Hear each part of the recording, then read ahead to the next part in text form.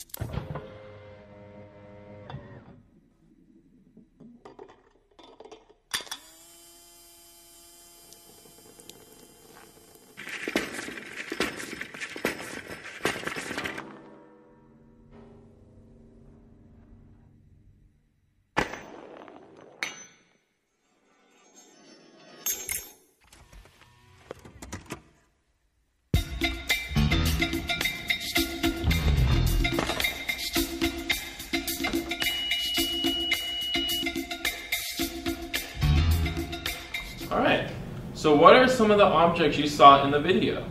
Tires, screws, car seats, and car parts. Yeah, what kind of energy transformations did you observe? Sound, mechanical, a lot. Okay, and what was the first action completed by the machine? The car was turned on by hitting the remote. Exactly. So now that you know what types of energies were shown in the video, what are some examples of energies you see on a daily basis? Turning on the car is chemicals or sound energy. Car on top of a hill is potential energy, and a car going down a hill is kinetic energy. Good. Today we're going to be studying energy conversions, and we'll be able to answer our question of the day, which is how many energy conversions can take place to complete a task? Mr. Mason is going to put the question of the day up on the dot cam. And now Mr. Mason is also going to pass out the Rube Goldberg machine vocabulary worksheet. So what we just saw in the commercial is called a Rube Goldberg machine. It's a machine that's used to where energy conversions to complete a task. So what were the connections between the car parts in the video? What causes them to move around? The parts pump into one another, so there must be some sort of energy that causes them to move like that. Very nice. So energy is the ability to work. Mr. Mason is going to put the definitions of Rube Goldberg machines and energy up on the dot cam. Be sure to fill this in on your worksheet. So I want you to turn and talk to your shoulder partner about the different types of energy you saw, or the energy conversions you saw in the video. So take a few seconds to talk with your partners about that. Okay, now I'm going to call on some of you to tell us the energy conversions you observed. So what types of energy did you see in the video? Mechanical with the rolling gears and nails and stuff. Awesome. What else? Wind. We saw the windshield wipers spring and move across the screen. Very nice. Anything else? There was electrical. There was a fan turning, a remote control turning on after it was hit. Good. What else? There was some chemical energy stored in the battery. Wow, you guys really got this. Is there anything else? There was also sound energy in the speakers, right? Very good. So what happens when the gears hit each other? One thing hit the next so that they continued going. And what turned the car on? The gear hit the button. The button is in the remote. The battery's in the remote. Right, so the gears hit one another and kept rolling. This is what happened throughout the video, not just with the gears, but with lots of different things. So what exactly is inside the remote? A battery. And do you know what type of energy is inside the battery? Chemical. That's right. Chemical energy is stored inside of the battery. And batteries work because of chemical reactions. The chemical energy is then transformed into electrical energy to power the remote. All right, so Mr. Mason is going to put the definition of chemical energy on the dot cam. Chemical energy is the energy stored in molecules. Chemical reactions release chemical energy. So what energy form made the gears move? Mechanical. Right, so mechanical energy is the sum of the energy in motion and at rest. So Mr. Mason is going to put that definition on the dot cam as well. Be sure to record these in your notebook. So we learned that the gear has mechanical energy because it's moving, and we know that the remote has batteries inside of it, so that has chemical energy. When we look at the whole process, we conclude that mechanical energy causes the battery to use its stored chemical energy, which is how the remote was able to turn on the car. So in science, there's a fundamental law, kind of like a rule, called the law of conservation of energy. According to this rule, energy is never created or destroyed, but energy is changed from one form to another. So what evidence in the video is there for this law? Energy was transferred. It went from one thing to another. Very nice. So what happened to the energy from the gear to the remote? It was converted. Very nice. So energy is converted from one form to the other. Think about how the car was able to turn on with the remote. So what energy allowed the car to turn on? Mechanical to chemical. Very nice. So potential energy is the energy that's stored in the system, or energy at rest. Mr. Mason's going to put this definition up on the dot cam. Be sure to record it on your worksheet.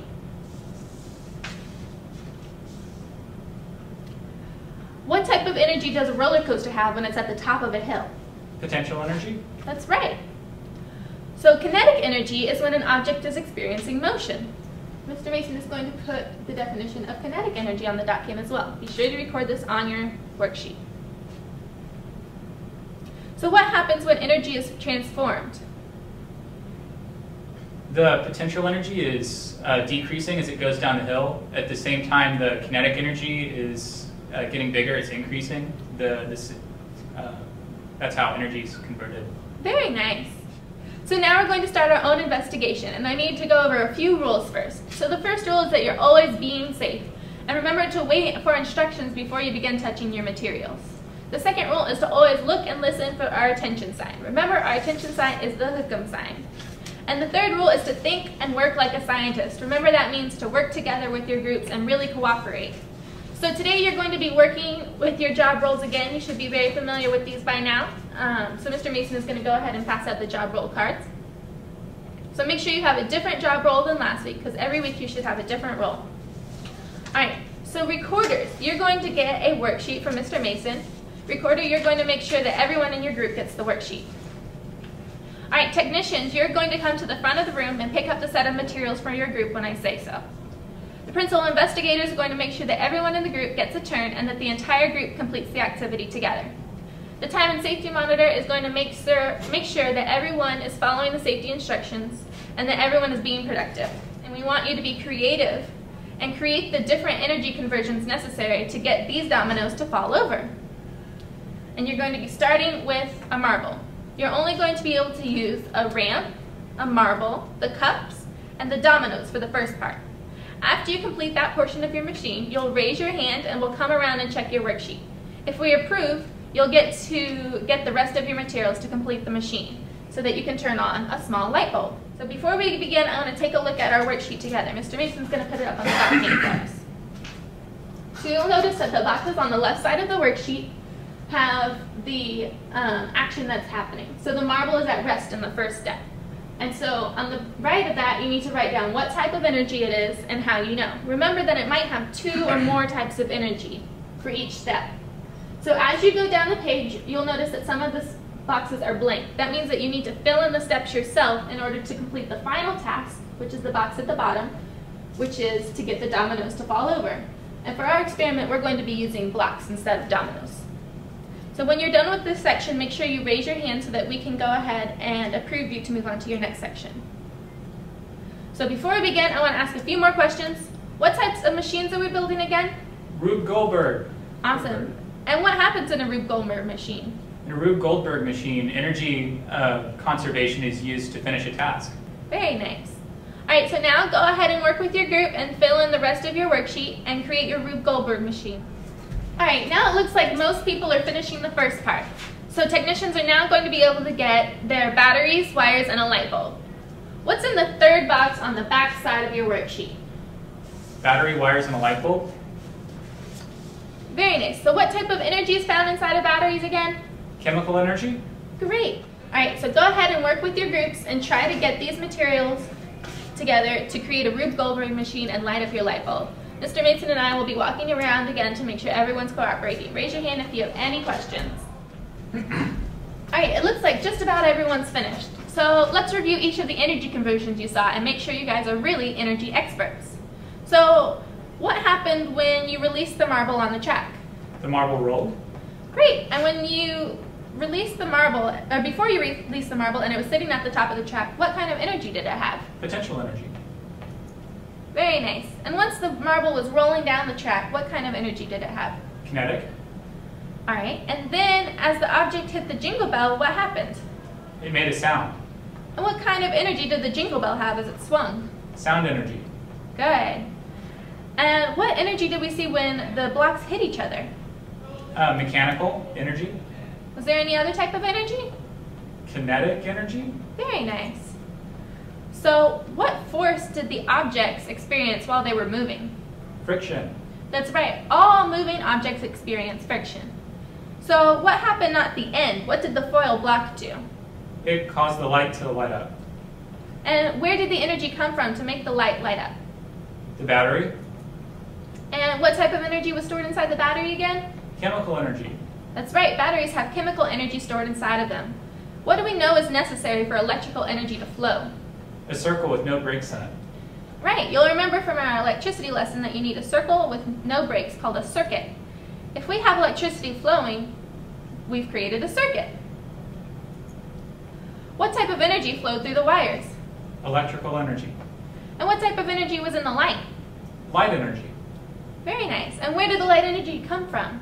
The battery. The circuit was closed. Right. So the energy required to light the light required the battery, which was chemical energy, and then it also required the electrical energy to go through the circuit. Sometimes if a light is lit on for too long, it could get really hot. What kind of energy would this be? Heat energy. Very nice. So a light bulb can release heat energy as well as light energy. So I want you to turn and talk to your partner and think about how many energy conversions take place inside of a flashlight. All right, how many energy conversions take place inside a flashlight? Let's break it down. So first thing you're going to do to turn on a flashlight is press the button. What type of energy is this? Mechanical. Very nice. Next, what type of energy does the battery provide? Chemical. Good. And what type of energy goes through the wires of the flashlight? Electrical energy. Very nice. And what is the final energy? Light energy. Good. So there's 4 energy conversions that take place. First, you turn on the light bulb by pushing the button or flipping the switch. This is mechanical energy. Second, the battery provides chemical energy that is transformed into electrical energy. You're actually closing a circuit when you turn on the flashlight. The energy that flows through the wires in the flashlight is electrical energy, and in the end, we can see light energy. So let's think about this fan. how many types of energy conversions take place with the fan?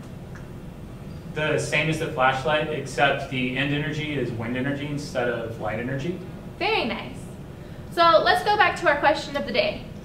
I want you to turn and talk with your partners and discuss the question of the day. How many energy transformations can take place to complete a task? Think about specific examples that we've seen throughout the day. All right, so does anyone have an answer? How many energy transformations can take place to complete a task? It depends. The fan and the flashlight had 4. Our machines had 7 or so. Very nice. So how do you know that energy was transformed from one object to the next? What evidence do you see? You see changes. Good. So the amount of energy conversions depends on what we're looking at. The important point is that energy doesn't disappear. It's constantly being converted from one form to another. Alright, so now I'm going to pass out a ruler and a bouncy ball to each table. And what we're going to do is you're going to release the ball from the top of the ruler on the table. So you're going to have the ruler like this on the table, and you're going to release the ball from the top of the ruler, and you're going to make note of where the ball jumps back up to. So just like this, okay? Alright, so everybody take a couple minutes and do that at your tables. Alright, so what happened? The ball didn't bounce all the way back up to where it started. Why not? Some of the energy was used as kinetic energy. Correct. Some energy was transformed into kinetic energy, so the ball did not bounce as high as it was initially dropped. What type of energy conversion do you see here? Potential and kinetic energy. And why do you think that the ball didn't come all the way back up? Because some of the energy was transferred when it hit the table. Right. So remember how the energy transformed from one object to another in our Rube Goldberg experiment? Well, some of the energy of the ball was transformed into the table. This demonstration relates to an example that we might all be familiar with. Has anyone ever been on a swing, maybe on a playground? Yeah. Okay. So whenever you're swinging, you imagine that you initially push yourself off to get yourself going, but don't kick, and just let yourself keep swinging back and forth. And so eventually you'll start slowing down slower and slower until you're not swinging anymore. So how do we account for this? We transformed some of the energy into kinetic energy with our swinging motion. Yeah, and so what force was against you slowing you down? Friction. Exactly. Alright, so now it's time for you guys to show us what you know, and what we're going to be doing is passing you out the Show What You Know worksheet, and you're going to take a few minutes to fill that out.